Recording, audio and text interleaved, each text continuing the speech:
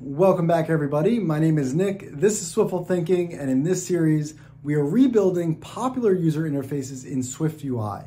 And so far, we have rebuilt Spotify, we've rebuilt Bumble, and now we're rebuilding Netflix. And this is the fourth video in the Netflix section. So if you missed the first three videos, check those out. They lead up to this one. They're available for free on the channel in this playlist. In this video, we're going to start to build the second screen in our Netflix app. We're going to talk about how we can create some reusable components. Again, I'm going to challenge you guys to try to build these without me. And then again, we're going to compare notes. I hope this method of comparing notes is starting to help some of you guys actually get the confidence to build these yourselves. If it is helping at all, let me know in the comments below so I know to keep doing it.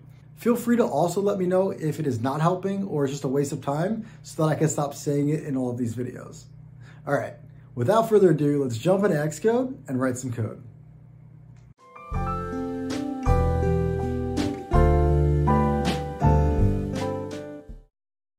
Welcome back, everybody. We are building Netflix and it's looking cool so far. This is what we built so far, but now we're going to deal with the cool animations on the navigation bar. So if I look at the final product here, we have this animation. So if I scroll up, the categories kind of fade away. And if I scroll up high enough, the actual navigation bar renders a background that's a little bit transparent, got a material effect on it, and it looks really nice. Firstly, we need to get the scroll view offset. So when we actually move the scroll view, we need to track that. Then we need to hide the categories. Then we need to add the background. Let's get going here. So I'm purposely trying to do a bunch of different methods for different things in this series. That's why I've strategically picked screens that appear different. When we were doing the Spotify detail view, what do we call it? The Spotify playlist view. We put the top cell in the scroll view, and then we added a geometry reader to read the frame of the top cell in the scroll view. And this is how we did it. We added a scroll view with a VStack, and then on the first cell, we added a modifier to get the frame of the top cell. We're going to do it slightly different in this video because I actually have a component in the SwiftUI framework that actually reads that for us automatically, so we don't have to deal with it ourselves. So what we're going to do is actually, when we have the scroll view that we're in right now, we're going to instead use a scroll view with on scroll changed. So when the scroll changes, we're going to get this closure here that will tell us the offset of the scroll view. So this is just a convenience thing that I've built to basically put a geometry reader at the top of the scroll view. So we're going to do that. Let's triple click it, Control M. Let's go with a vertical scroll view. Show indicators is false. The content, I'm going to open the brackets and click enter here. I'm going to open the brackets. This will be offset in and press enter. So I'm going to take the same content that we had here, put it as the content in this component, and then we can delete this other scroll view. And now we get this on scroll changed. Let's start by tracking it. So at the top of the screen here, I'm going to go add state private var. Let's call this scroll view offset of type CG float because we're just going to track the vertical scroll. We don't need it as a size. And we'll set it equal to 0 to start. And we're going to set the scroll view offset equal to the offset.y. And just to see that, let's put on the screen here, let's put a text that just has the actual offset. We'll do offset here, scroll view offset. Let's give that a foreground style of red so that we can see it. Cool. It's 0 right now. And as I scroll, it goes negative the amount that I'm scrolling. Cool. Super easy to get that number. And now we can do some animations based on this number. So firstly, let's move up. As I move up and I move up somewhere around here, I actually want the categories to then go in and hide. So we saw here the categories kind of bump up. So let's find those categories quick. It's the Netflix filter bar. And let's just say, let's give it a number here. Let's say if the number is maybe 15, I think 15 pixels is good. So if I scroll it up just a little bit, the categories will dip away, or maybe 20, we'll do 20. So if the scroll view offset is greater than -20, draw it on the screen. So when it's 0, and greater, we'll have it on the screen. And if it's less than -20, it should not render. So let's put the filter bar on the screen here. Move up. And when we scroll up, and it looks like it's mostly working, we can see a little bit of a jolt in the scroll view as we do this. And the reason is, if you remember 2 videos back, we added a little bit of logic to get the header size. And then we put a fake cell at the top of the scroll view. That was the exact header size. So we put that here, a rectangle. We just had the exact header size. So if I wasn't tracking that header size, I can see that it actually animates a little bit more smoothly. The scroll view itself is not jumping. The nav bar is jumping, but the scroll view is not. So here again, the scroll view is now going to jump as well as the nav bar, which I don't like. So really, we don't want, when the header changes sizes, we don't want this cell to also change sizes. And really what it is we actually don't want to keep reading the frame of the header size. We want to get the first size and then just keep that as a constant for the remainder of the view. So here we're just going to say, if the full header size is equal to 0, so if it's not set yet and it's 0, then we'll set it. But once we set it once, we will not set it twice. So now just the header is offsetting, looks a little bit better. Let's add in a little bit of animation for this so that when it moves, it looks nicer. On this, I'm going to add a transition. Let's do a move on the top edge. And I think we need to add animation as well. Let's go down here. We'll add animation of smooth for the scroll view offset. Cool. Off the top edge. I also want it to kind of fade into the background. So let's combine this transition. We're going to go this transition combined with the opacity transition. So now it's going to fade out on the top. That looks really nice. Next, let's deal with the background color. So we can see here that fades. And then as I keep scrolling, the background comes in on the nav bar there. And it's like a nice material color, right? It's not the blue that we have. So where I have this background color.blue, let's actually add, before we do the background, let's make the blue extend to the bottom a little bit further. So let's add some padding here of maybe bottom of 8. Just get a little extra border on the bottom there. And then here, let's just create some logic. We'll say a Z stack. And if the scroll view is less than somewhere around here, let's go maybe 60, 65, 70. 70 looks good. Let's go if the scroll view offset is less than -70. Then let's draw on the screen. Let's do a rectangle and we're just going to fill it with color.blue. All right, so as I scroll, that should offset and then this comes onto the screen. Let's ignore the safe area again so that we can go all the way to the top of the screen. Beautiful, looking better. And now I want to make this a material color. So the reason I'm using a rectangle here and not just adding a color.blue is because I want to actually add a background onto this object with the ultra thin material. So these materials are like the transparent materials that Apple is pushing. So let's fill this with color.clear so we can't actually see the rectangle. And then there's a background on the rectangle that has the thin material. And that looks a little bit better. I want to make it a little bit darker. So maybe we'll give this a brightness of -0.2, 20%.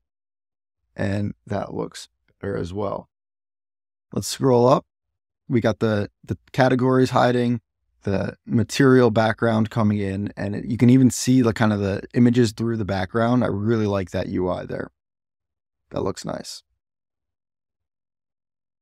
I'm noticing that all these rows have the same cells. So maybe when we create these rows, we should just call products.shuffled, just so that they look a little bit different on each row.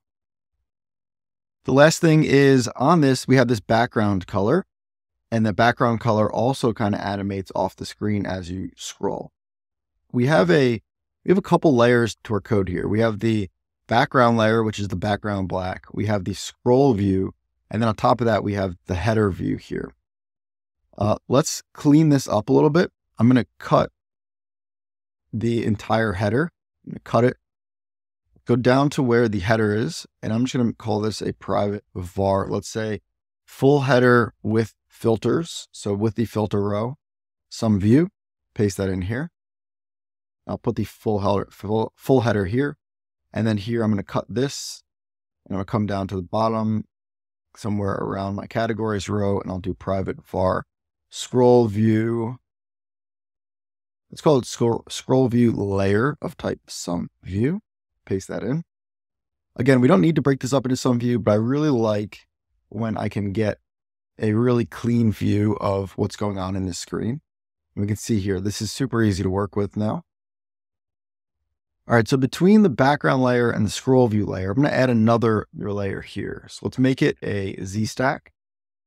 And I'm going to start with some linear gradients. So a linear gradient, let's add some colors. Let's go red to blue. Just go from top to bottom. All right, we can see the gradient. Let's ignore the safe area so we can see the full gradient here. And let's give this a frame. So I'm going to give this a frame with a max height of 400. Cool, it looks a little bit better. So we're going to animate it. So obviously it's going to be from like one color down to a clear color. So it won't have this hard line here. But I don't want it to be the entire screen. I just want it to be on the top half of the screen. So that's why we're going to give it a max height of 400. As I scroll, I actually want the frame of that background layer to get a little bit smaller. So what we're going to do is basically, it's going to look like it's moving up on the screen because the height is going to go from 400 to 300 to 200, and it's going to get a little bit less. So the scroll view offset again is a negative number, so negative 80. And so let's do 400 plus the negative number, which is the scroll view offset. So now it should move with the scroll view. I don't want it to move the exact speed as the scroll view. It looks nice, but I want the scroll to actually happen faster than the background is changing. So what we're going to do here is multiply this. We're going to go by times maybe 0.75%. So the offset will get smaller at a rate of 75% of the actual scroll. So now we can see here that it moves up, but slightly slower than the actual scroll view offset.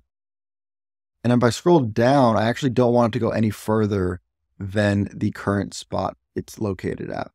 So let's go here. And while I'm building this, I'm recognizing that if I go way too far, right, this max height will eventually become a negative number, right? So 400, let's say the scroll view offset times 0.75 ends up being greater than 400. This would be 400 plus negative 500. So the max height will be negative 100. And we don't want that. So take this and we're going to wrap it in parentheses. And we're going to say, we want the maximum of, let's just say 10 as the smallest number and this number here. So now it will go off, but it should never get below the size of 10. Cool. I also want to animate the opacity of that. So once this hits a certain amount, if I get high enough, I want it to just hide the background layer. So you can see here that as I move up, it's red, red, red, red, and then eventually I go high enough, it just goes away. So let's also add on here a .opacity. And let's say if the scroll view offset is less than maybe negative 150, make it 0, otherwise 1. So let's go down to negative 150 and we'll animate off the screen. I think not enough. Let's go maybe 250 and let's add animation to that. So we'll go animation.ease in out and we'll do on change of scroll view offset. Let's fix the colors before we move on here. So what I'm going to do is actually two different gradients to really get a nice color here. On the top here, we're going to make this, let's go from Netflix dark gray. Let's go opacity of 1 at the top, down to Netflix dark gray, opacity of 0 at the bottom. That looks good. And I'm going to copy that with the ignore safe area, add another one. So we'll do two different layers here. This one will be the Netflix dark red. And we're going to copy and paste that twice. And then the red is maybe too red here. So let's draw an opacity of 0.5 for the hard edge. And that looks better. Again, the reason I'm doing two different gradients here is because I want it to be basically a red gradient, but I want it to be able to bleed through and have a little bit of a gray in the red. So we can see here that the red is kind of bleeding into the gray, into the black. And I think that looks pretty good. Awesome. Check that out, guys. We built a really cool animation here. You can the category bar is clickable. It's got this awesome animation to it. When we scroll up, it goes away. The background gradient starts to move. The material nav bar comes in, and this is starting to look really professional. The last thing I want to throw out here is that when I scroll down, I actually don't want any of that animation to occur. I don't care about scrolling past the top. I only care about scrolling up. And so when I scroll down, I can see that the number at the bottom is going positive. And when I scroll up, the number is going negative. So when I look at the scroll view layer here, the offset, let's just only update this screen to be the offset. Let's do the minimum of 0 or the negative number coming through this. So this way, we're never going to change the number. When we go down, we'll only change it when we go up. So our animations are nice and smooth. Last but not least, let's just cut this gradient layer. And we're just going to call this let's put it up here, private var background gradient layer. Sum view, paste this in, put this back up here. And this is such clean code up here. I really love, like if another engineer were to say, hey, can you edit this? I can come into this screen, I can look at this and I can say, wow, all right. We have a background layer, which you probably can't see, but I can very easily just go color.blue to see what I'm working with. Awesome. All right, now I know blue is on the background. Let's undo that. If I get rid of the gradient layer, what is that going to do? All right, that must be the gradient layer. If I get rid of the scroll view layer, what's that going to do? All right, so all that content must be in the scroll view layer. And if I'm trying to deal with the header, what is that part? Well, that's just the top part there. Okay, so all that code must be inside the scroll view header. Cool. Let's get rid of this number because we don't need it. Where did we put it? I don't even remember. Delete. In the next video, we are going to start building the next screen, which looks like this. And that's going to be a lot of fun. It's got some micro animations that we're going to build. And then we're going to wrap up Netflix. Thank you all for watching. As always, my name is Nick. This is Swiftful Thinking, and I'll see you in the next video.